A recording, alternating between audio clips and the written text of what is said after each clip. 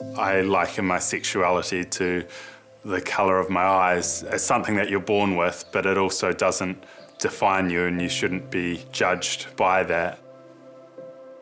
I don't want to be known as Robbie the gay athlete or the gay rower or gay Olympian. I just want to be known as Robbie the athlete or Olympian or whatever else. There's so many other things to my life.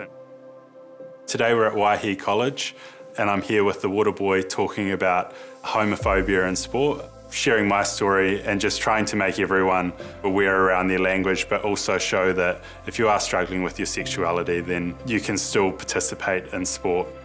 I guess deep down I always knew that I was gay. For a long time I was almost in denial and wanted to be normal, feel like why do I have to go through this, or why can't I just be like everyone else? Didn't come out to anyone until I was 21. The reason why I was so afraid of coming out is I thought I can't row anymore if anyone finds out. I was really worried about how people would react and how people would treat me differently, and I also didn't think that I had the confidence to own that or feel comfortable with that. I'd had that part of myself for such a long time that I guess I wasn't even comfortable just to be my authentic self. The reaction from all my friends and family and teammates was all overwhelmingly positive. No one treated me any differently. I'd say the biggest difference would be that I was more confident, I was able to be more myself, and I was happier because of it. If I had have quit rowing because I was worried about people finding out about my sexuality, I would have missed out on so much of that.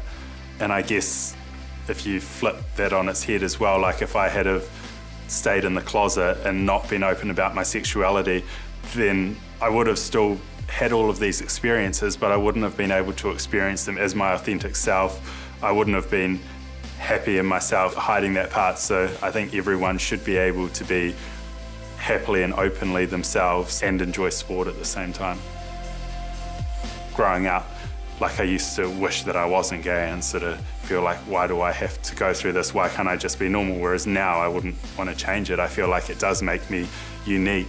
There's a lot less gay athletes out there than there are straight, so it's something that makes me different, and it's something that I can come to schools like this, and it's a topic I can talk about and hopefully help other people with.